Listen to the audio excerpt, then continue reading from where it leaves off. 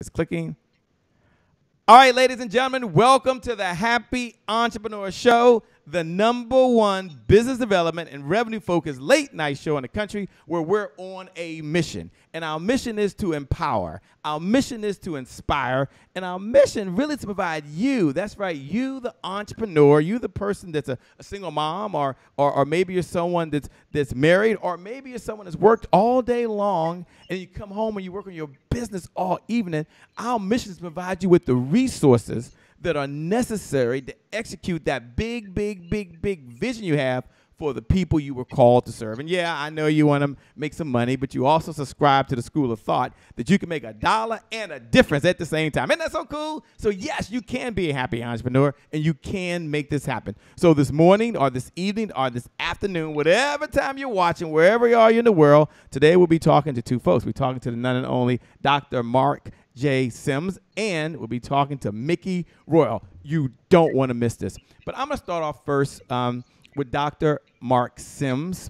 And I know I said his name, but some of you out there are watching saying, who in the LL Cool J is this Mark J. Syms? Like, who is he? So I'm going to ask him if he'll take a moment and tell you a little about his origin story. It's taken from where he is to where he is now. What was the defining moment that got him to doing what he's doing now? So, Mark, welcome to the Happy Entrepreneur Show, man. Take it away. Thanks for having me. I appreciate you bringing me onto your show. This is great. Thank you so much. You know, the thing I would say is I'm a husband, a father, and then a doctor. So I do all of those things. In terms of my origin story, I am a ear, nose, and throat doctor that just does ears. So all I take care of is ears. And my real passion is hearing loss. And so the origin of that is I am one of 6 kids, the youngest of 5 brothers. So my parents had a boy and then 5 girls. The middle brother was my brother Robbie. He had a brain tumor when he was a teenager, and he got radiation to that brain tumor. And then into his 20s, 30s, and 40s, he developed a progressive hearing loss. And frankly, it was a stress on our relationship, mine and his, the family relationship, his marriage. It went throughout his whole life and caused difficulty. And as I watched it take away his life in terms of hearing loss, and unfortunately, eventually he actually, I lost him again to the actual complications from the tumor. But I really realized how significant hearing loss was and how much it affected people. And that's really why I became so passionate about treating hearing loss and making sure it's well treated. You know, if you can, Dr. Syms, and we'll get into a little bit of the backstory a little more, but for those folks that are watching right now and they have to care for a loved one, Yep. could be a parent, it could be someone they know, it could be their child, or it's just extended family, it's someone they love.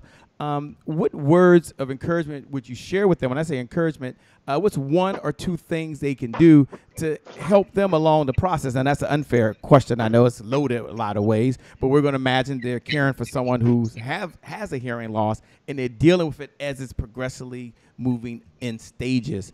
And they just like, wow, what would he tell someone like me that's listening right now? Well, I think the first thing is don't get frustrated, but explain to them how the hearing loss impacts your relationship. That's really what people care about, is the connectivity, not just you can't hear, but how it affects you and that loved one on a day-to-day basis. And if you can do anything, I would say get it measured. In other words, know whether or not there is or isn't a hearing loss. Go get a comprehensive hearing test, and that'll really tell you what extent you're dealing with. I think those are probably the 2 things. I mean, people have an extensive hearing loss way before they're treating it, and I know family members and loved ones are frustrated. So tell them how it impacts you, them, and your relationship. That's what gets people motivated to do stuff. You know, Doc, along this journey as you've been, and we're going to talk first to a few entrepreneurs that are out there, right? And they might think, well, Shay, he's a doctor. He's, entrepreneurship. He's got patients coming to him at some point. This is easy peasy for him.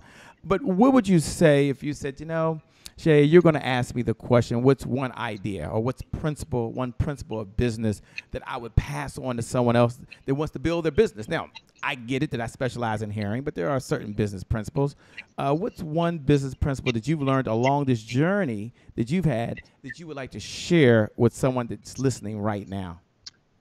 Well, probably the thing I've learned the most is health problems are marketing problems. if that makes sense. All right. Yeah. So the issue is fundamentally getting people aware of that problem is a marketing issue, right? And so people talk about public health, they talk about people knowing, but it's really, the classic marketing things, right? Message, media, and market, right? Targeting people correctly.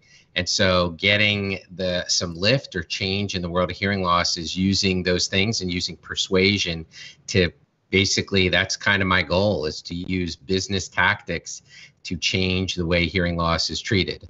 And it's a little bit different than having my original practice is predominantly surgical, and now this is a medical problem. So it's a different approach to talk to people about a medical problem and get them to understand it, embrace it, and know how to do it, which is the same as other things, right? You want to motivate somebody to utilize your product or services. You got to make them aware and move them through the funnel to get to the point where, in business speak, it's a close. For me, it's treatment. Yeah. How do you juggle so many priorities, right? Like, what's one of your strategies for, they always say you can always make more money, but you can't make more time. And it's not about time management, it's about time choices. So my question is, with so many different priorities competing for your time, how do you really, quote unquote, manage time or manage your schedule and choices you have to make throughout the day between your family and your business? And there's folks that are listening like, wow, do I have to give up my family? How does Dr. Syms do this? How does he juggle so many different priorities? Well, the first thing I would tell you is I've always been committed to family dinner. So I'm at home to dinner, short of an emergency, for family dinner. We've always ate together. I have 3 children and a wife, and we've always eaten together. And that's always been my priority. So I've actually designed my day around that. So if I have more work, I get up earlier and do more work. I think that's one of the things. In terms of the stuff I want to get done outside of my clinical practice, probably the biggest strategy is looking at times where you can purchase efficiency rather than do it yourself. There are times where there's other expertise out there that your time is worth more than the time it'll take you to develop that expertise. So for instance, there's a person in the direct marketing world who's done a lot of work in hearing aids and hearing loss. And so I've actually engaged him as a consultant to kind of get there faster by using his ideas and what he learned in the direct marketing world to apply that to hearing loss. And I think so getting speed through other people. Now, the hard part is that's easy if you've got the right people. I mean, one of the things I would say, the hardest thing about getting other people to do stuff is kind of the due diligence of kind of, sifting through the people who just want to sell you services, but not really any substance, as compared to the people who will sell you services with substance. And that takes a lot of effort, kind of getting to know the world you're working in. We'll get into hearing loss and why it matters. So I'm going to give you 2 minutes to kind of chat about that in a very simplistic terms as you possibly can. But you brought up something that's very important, which is how you sought after other folks. And somebody listening may be asking, wow, Shay, I'm curious, how does he decide, one, who could be a mentor for him, even where he is now, because you never stop learning. If the question is asked, when do you stop learning? The obvious answer is never. So 2-part question. Number one, and he can handle this, ladies and gentlemen. He'll be fine. Number one, what characteristics does he look for in someone that's going to be maybe mentoring you and helping you along this path? But number 2, and I think more importantly, what do you look for someone else that's coming to you now and wanting to pull your time away from your family and some of the priorities you talked about to help be a mentor to them along this journey? So what are the characteristics you look for in both? Well, I think the second question is people who are genuinely interested, right? If somebody's going to show up and ask you questions, but they're not even going to have a paper and pen to write anything down or take it, they're just kind of taking your time, but not really taking what you're offering. So you want people, and I think passion. The other thing is, I think it cuts both ways. I think the way to pick people is you can listen to them articulating kind of their own set of values and operating principles, and people who have them will by and large articulate them as they're talking about the things they do. The ones who don't articulate them probably aren't the ones that I would match with, because I'm looking for people who are have certain principles and values that they're using and that they're compatible with me, not just, I want to make money. Good. I like that. So it's not about making the money. It's about really the difference that they can make along the way, which makes a lot of sense. Take a moment now, if we can, and hearing loss, that's the topic we had down to share with and why it matters. And for someone like me, I like in layman's terms the best you can and tell us, why it matters and what is it. So folks are listening, understand it's not just I can't hear, it might be some other things. And the reason I say that is I have sinuses and I'm a runner, right? So I got an allergy doctor who tells me if I want to keep running, I got to get these freaking shots, which I hate getting. And I hate taking the medicine, by the way. I'm one of those kind of folks. But then when I wake up in the morning and have all this drainage in my ear that throws my equilibrium off, he reminds me I've got to follow the instructions. So it's very important stuff. So take a moment, if you will. Hearing loss and why it's important. If you had 2 minutes to give us the who, what, when, where, and how, what would you say to the person that's listening? As you're listening right now, some of you I know, you're already going to Google and typing in Dr. Mark Syms. I know you're doing that right now. That's cool. But he's giving you his view of the world and why it matters. I'm going to ask you all to listen, you like that pun, with new ears. And watch with new eyes as he explains this. This is something that he does very, very seriously. He's one of the best at doing it, and we're blessed to have him here on the Happy Entrepreneur Show. So, Mark, tell us hearing why it really matters and why that's the topic you chose. So, I'll say, I have a podcast, and one of the questions I ask every guest at the end is what's their favorite sound, right? And so people will talk about, the wind going through leaves, in a tree or waves crashing on the ocean. And so the simplest thing is think whatever your favorite sound is and imagine if that no longer was part of your life. I mean, that's the pleasure of hearing. It creates relationships, connectivity. It's the way we interact with each other.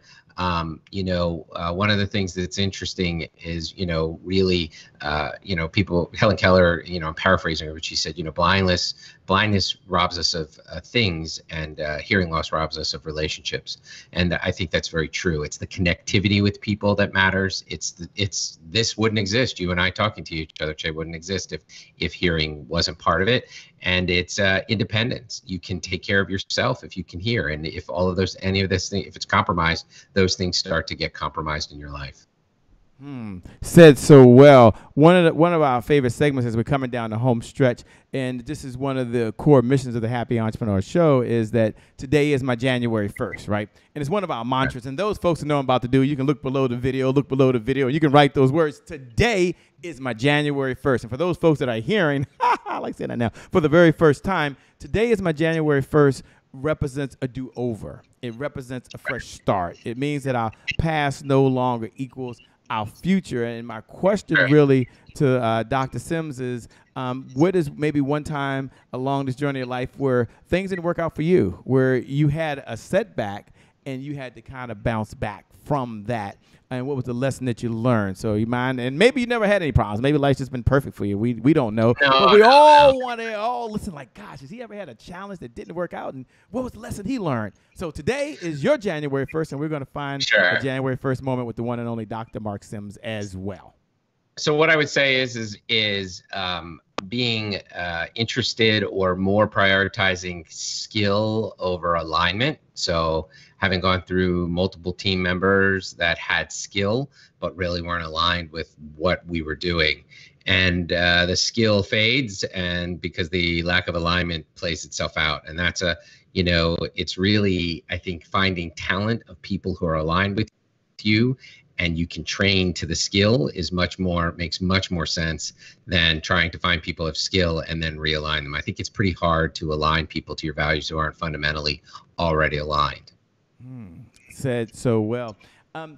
Second to last question as we're coming down the home stretch. Thanks for so much for being on the Happy Entrepreneur Show. I want to get a shout out to the one and only Linda Clemens, who's certainly a collaborator. One of our 12 rules for life, by the way, is that collaboration crushes competition. We've got 12 rules for life, but one of them is collaboration crushes competition. Take a moment and talk about the power of collaboration and why that's important, not only in your field, because it's got to be very important in the field. You talked about that at least 3 or 4 or 5 times, but also important in life in general. Well, I mean, I think, obviously having other people around you who can support you, I think in my desire to expand the reach of well-treated hearing loss,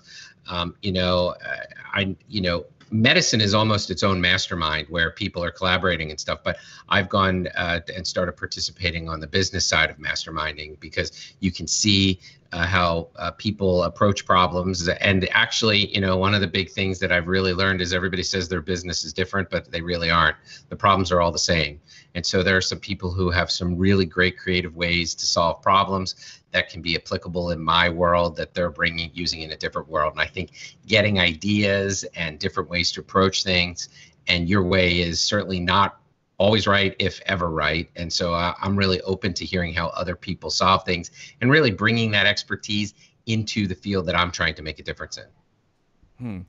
I love it, man. I really love it. That's said so well. And I keep saying it said so well, but it's so true. And you're short and direct to the point. I love it.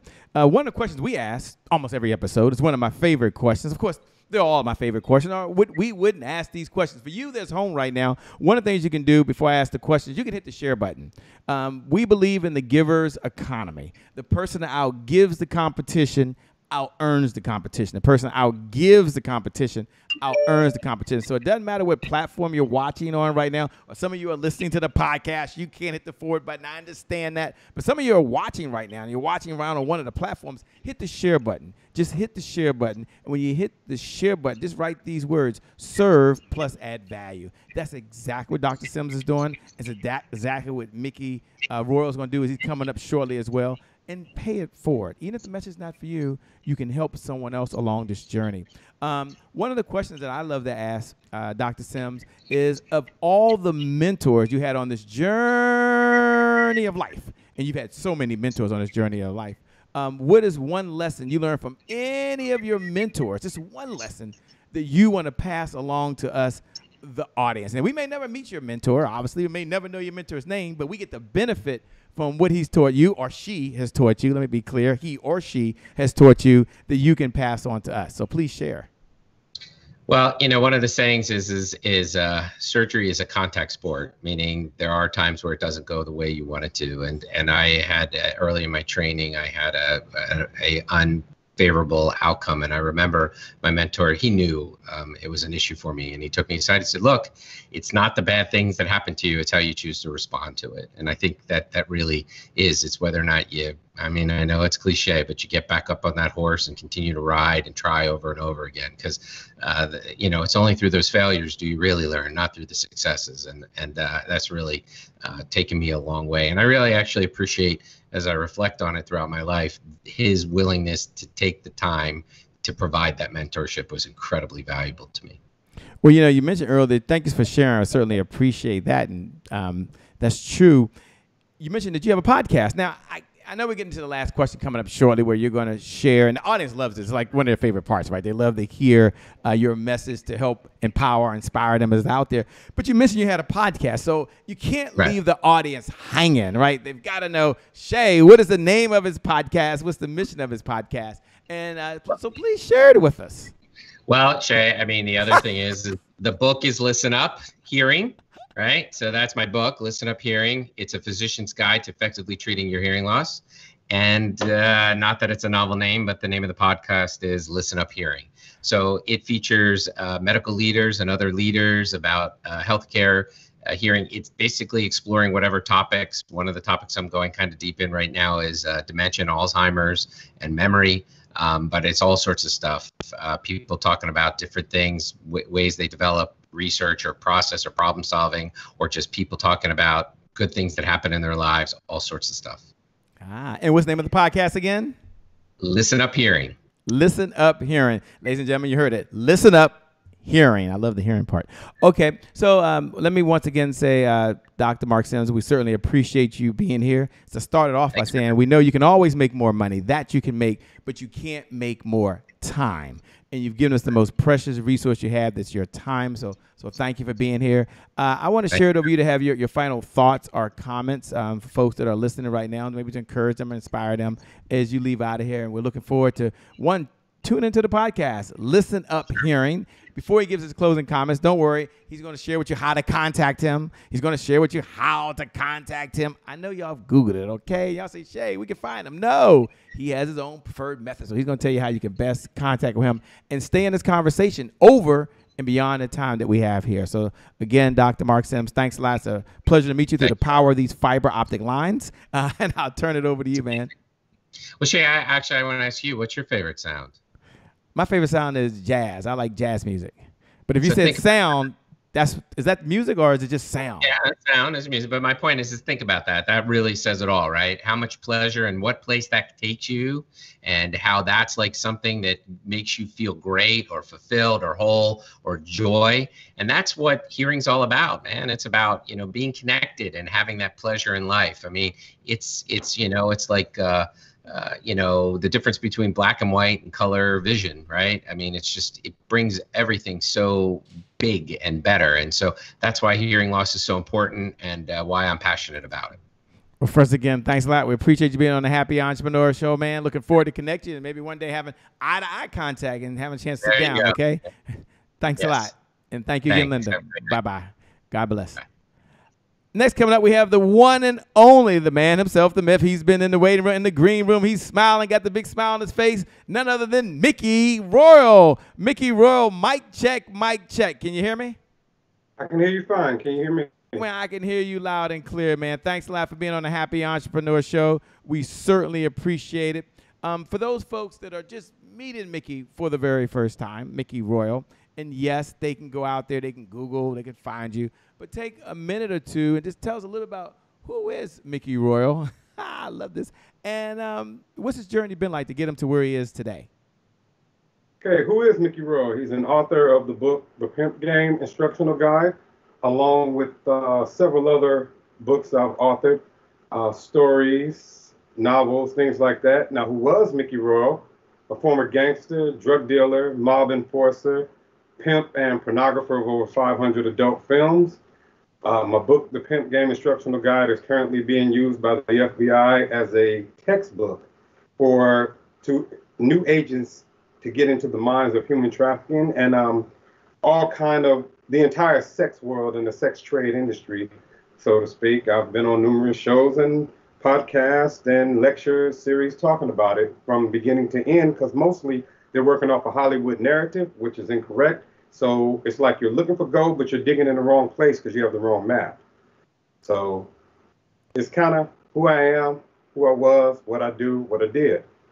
Man, I love that. And you talk about the mind and the mindset. Take a moment and, if you can, for those folks that are listening, and we have entrepreneurs that are listening on here. We have some folks that go to work every day, kind human beings. They pay their taxes, doing great things in this world. And they're like, wow, okay, Shay, this is really interesting. What is Mickey's whole belief just around mindset and belief systems? And I know you talk about getting into the mind on the one side, but just the question is, when it comes to mindset and belief systems, how do you really control that? And how do you shift that in the right direction?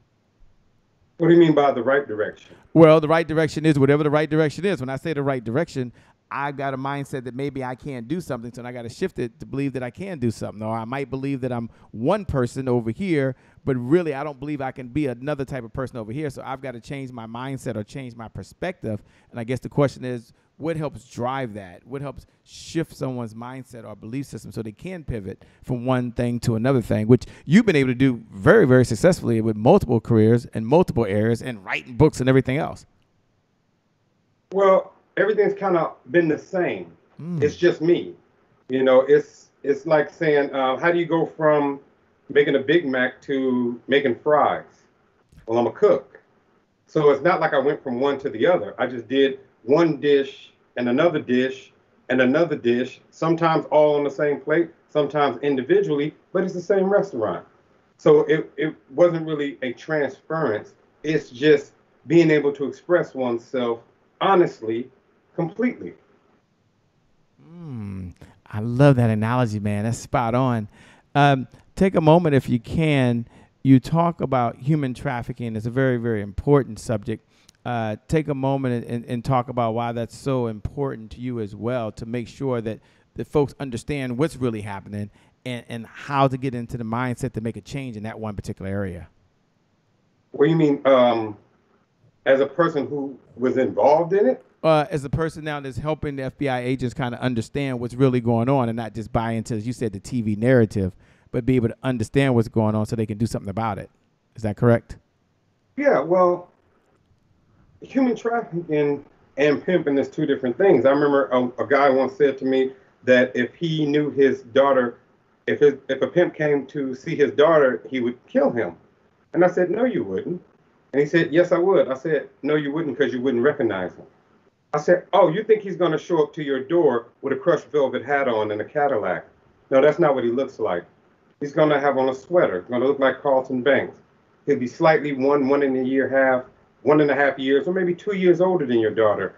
I said he's going to be very mannerable, very respectful. He's going to find out everything about you. So if you're, let's say, a Chicago Bulls fan, he'll show up with the 2 courtside tickets the first day. He's going to be totally interested in what you do. You're going to say, have my daughter back at 10 o'clock. He's going to have her back at 9:30. And he's going to gain your trust. And he'll be sitting at your dinner table in no time. And half the days he'll request that you chaperone on.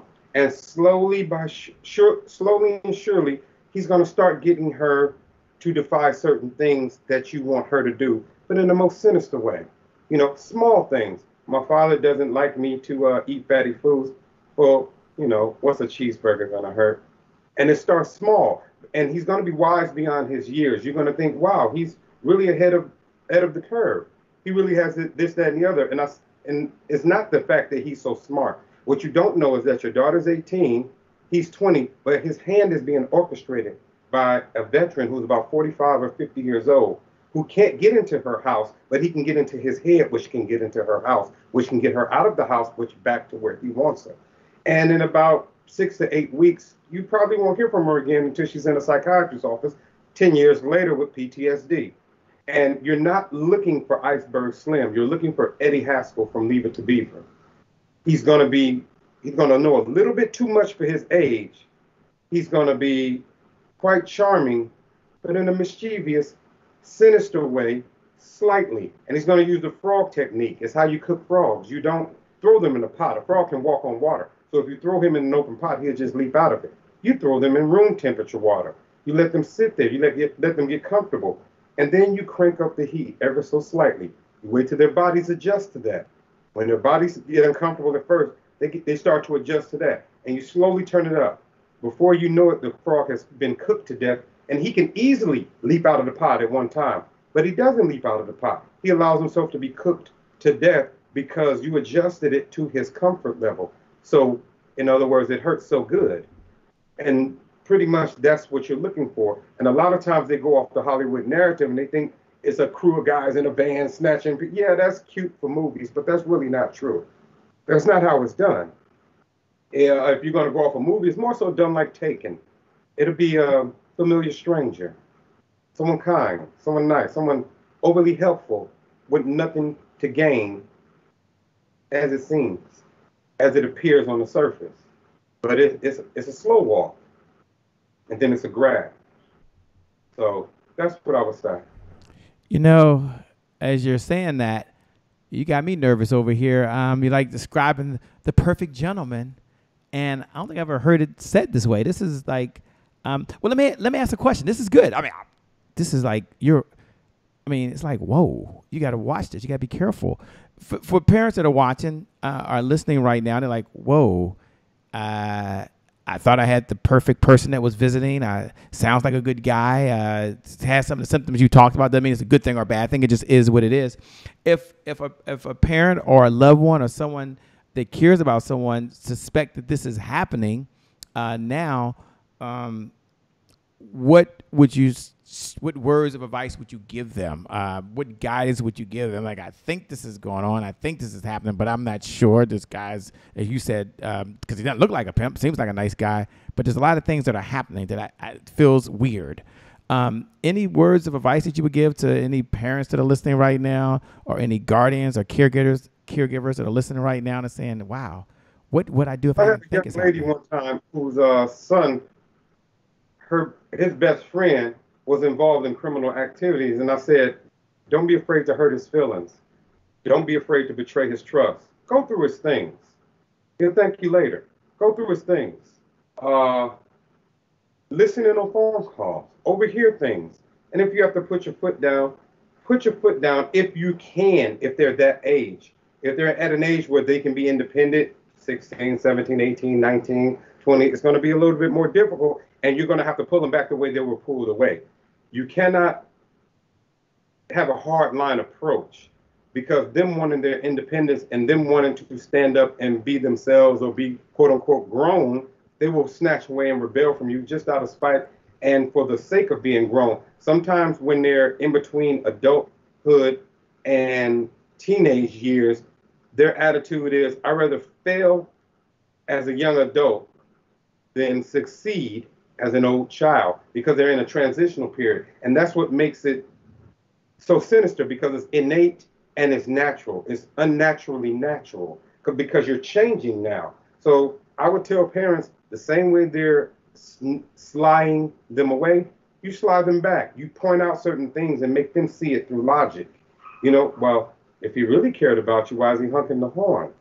Or things like that. You have to point it out and be subtle if they're that age. If they're younger, I'll say the hard line approach, the same way I would take with my children.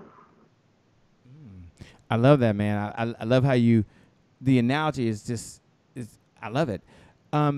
As you also talk a lot, and I love what you talked about on the trafficking part or the pimp part. I love that, and I love the mindset and how you talked about seeing it, understanding it, and then being able to address it. Take a moment, if you can, and talk about what's your big why these days. I mean, you could do a lot of things with your time right now, but you're out. What is your big why? What is your big why? Why does Mickey do what he's doing now? He can do so many things with his time, but yet he's out with sharing this message, helping and make a difference. I guess the question is, what is Mickey Royal's big why? Balance. Ooh, tell us about that, please. I owe a debt. I have to pay it.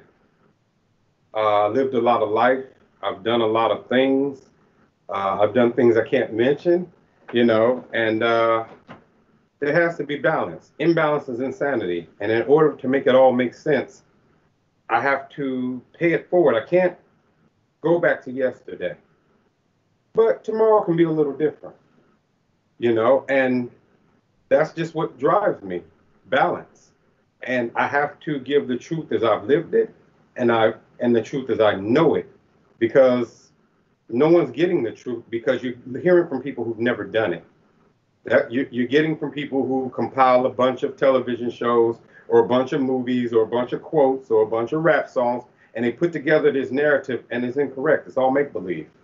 They've never actually done it. I have the record and the bullet holes in my body and the stitches in my face to prove it.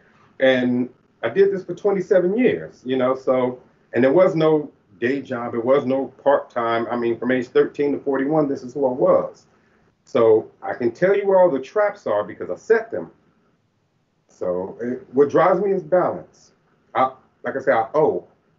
And there's a lot of collateral damage involved along the way. Not all bad and this, that, and the other. And I don't mind the focus damage. You don't mind the focus damage because it's a reason for it. You said focus damage. Take a moment and define what is focused damage, if you mind. On purpose. Okay. Thank you. I just for point of clarification. No, that doesn't bother you because it made logical sense when you were doing it. It makes logical sense now.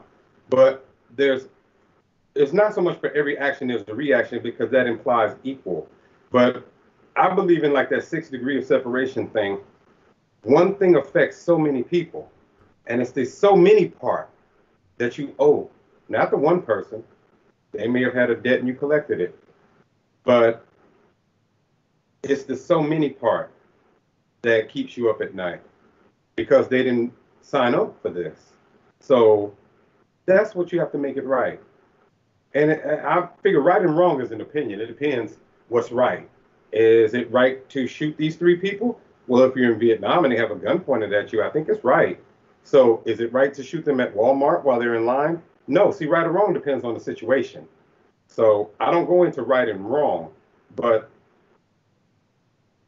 the people who did not sign up for this should not have been affected. And there's no way one thing affects one person solely and individually. It affects so many others, and that's the ones you owe. So balance is what moves me to write. And I have to be truthful about things. So when I write my novels, I have to visit an ugly place that I don't live anymore. And that's the hard part. So once I put everything in books. I have to take a break. You know, it's like people ask you about PTSD. They always concentrate on the T. Traumatic. That's Post-stress not the traumatic. most Yeah, important traumatic. thing. I had to count it Right. for a second. Traumatic, yes. Yeah, the most important thing is the post. The See, while post? you're in Iraq shooting, you're not thinking about anything but the moment.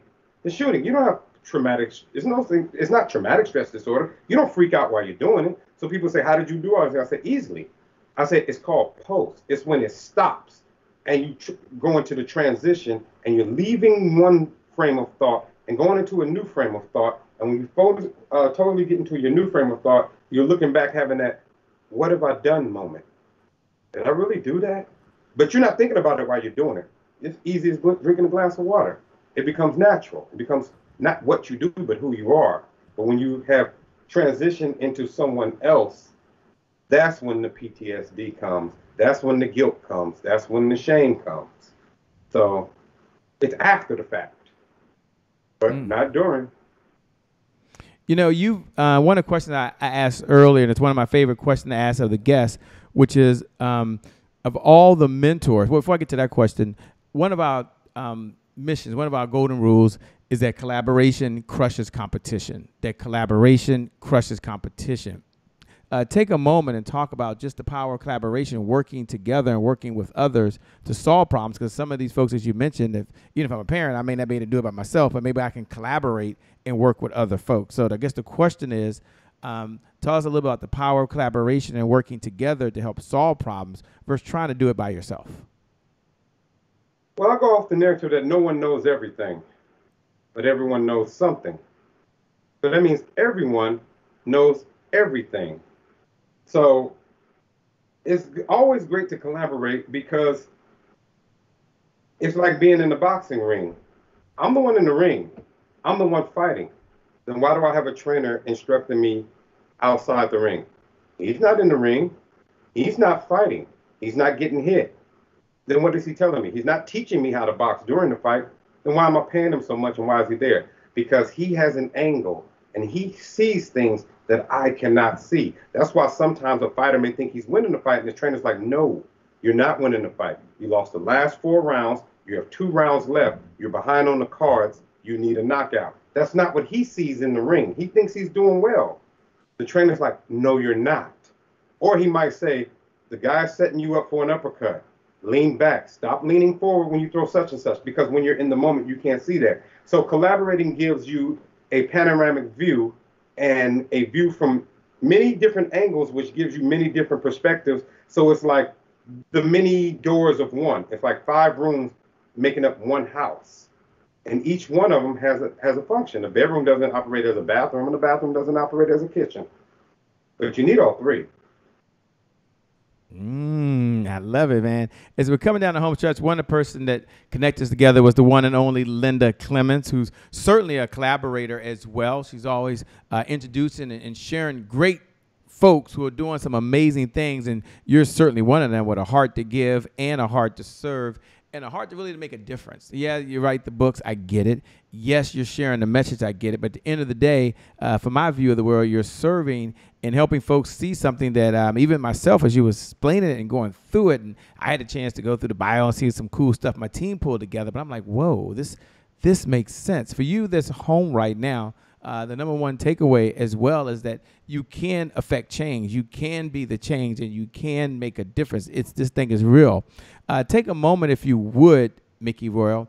And the one question I like to ask all the guests is that of all the mentors that you've had along this journey of life, and you had so many mentors, I know at different stages of your life, what is one lesson that you may have learned from any of your mentors that you can pass along to us that may help us along this journey of life as well? And I know you have so many mentors, but just one idea. We may never meet your mentor, but the lesson that that person taught you is now passed on to us as well. You don't regret as much in life that you do that you regret that you don't do. Say yes more often. Time ticks one way, and death is permanent. It's not good. It's not bad. So that's the point of view. It's permanent. So use your time wisely the way you want to do it at that particular moment, at that particular time. And I talk about time a lot. I've lost quite a bit of it inside some of the sterling institutions of this nation, and well as Mexico and Sao Paulo, Brazil.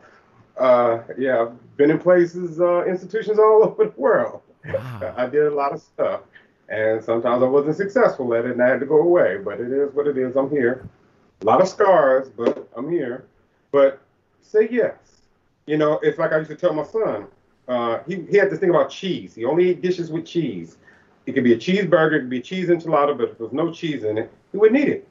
And we were having sushi one time, and he was like, I don't want to eat that. He was really young. And I said, try it, son.